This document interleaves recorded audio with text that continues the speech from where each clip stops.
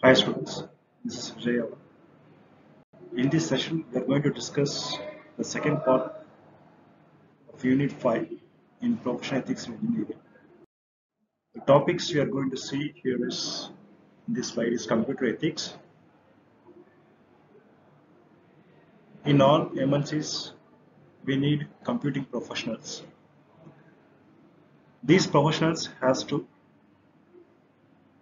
do the work in ethical manner so that the information they are dealing which are very confidential should not leak out to the outer environment, and the equipments that they are handling should be ethically biased. Ethical usage of the equipment should be properly done by these computing professionals. As said in the slide, computing professionals should make decisions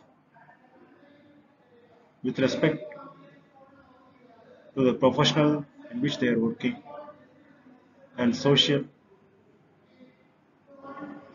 conductivity. There are 7 essential components of personal code of computer ethics. One is first one, they have to be very honest, respect confidentiality, professionalism, responsibility, communication, and obeying the law of company or the organizations. You can see that the ethical hacker, they penetrate networks and they hack the systems for find out security vulnerabilities and unauthorized hacking. So these people, ethical hackers, they do all kind of unethical activities.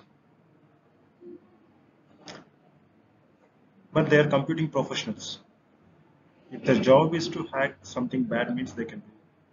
But hacking the confidentiality and important documents from others' server or computing devices is unethical. They should maintain their social contact and they should feel that they are one of the component in building the society. They should follow the etiquette and they should ensure that safety is given to the customers when they deal with customer data.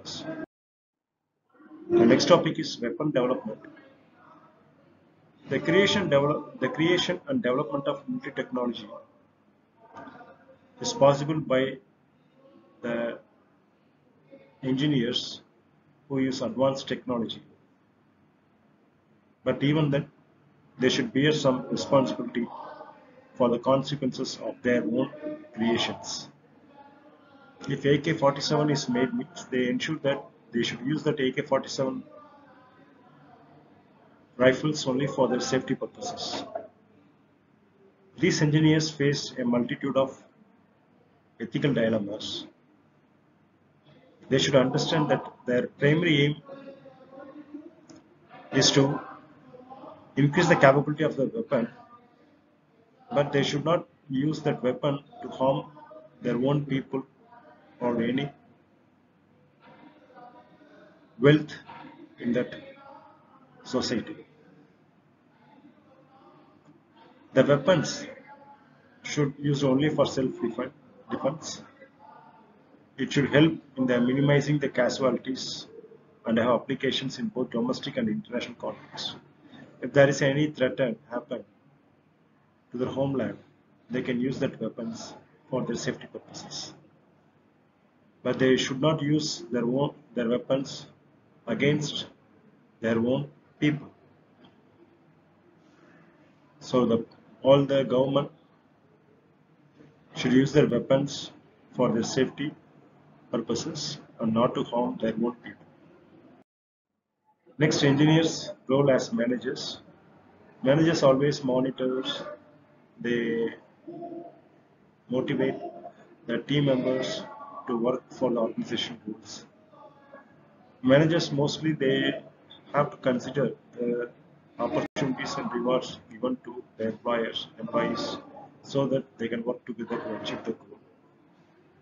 And also they should use the punishment activities to extract work from the non-cooperative employees. They should often conduct meetings.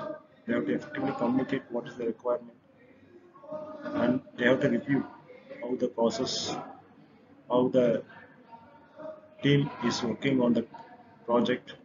They have to supervise. They have to give instructions. They have to give directions. If there is any obstacles or any disturbances happen in the team or in the course of actions, they have to solve that disturbances, and they should keep the environment lively to complete the objectives. The manager should also know the technical concept so that they can have a cooperation with the technical team members. Now the engineers as consultants,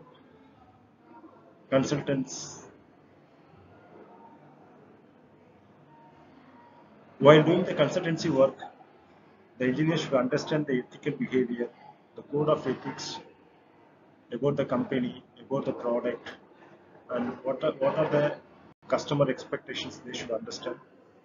They can perform services only in the areas of their competence. They can issue public statement only in an objective and truthful manner. They act for each employer or their client as faithfully.